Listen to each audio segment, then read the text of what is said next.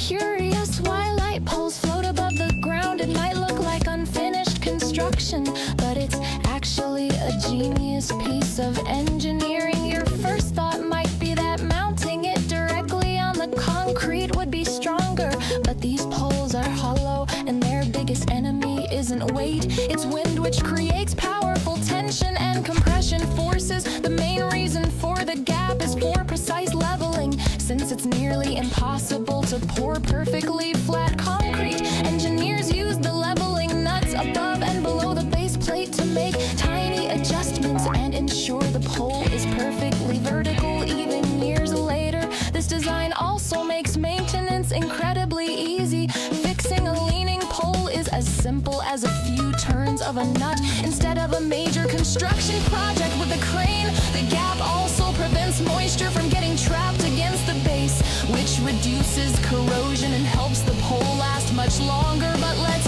bust two common myths. That gap isn't for water drainage. Poles have special weep holes at the base for that. And more importantly, unlike smaller roadside signs, these poles are not designed to break away in a car crash. The engineers decided that a giant falling traffic light pole over a busy intersection is a far greater danger than a Karen who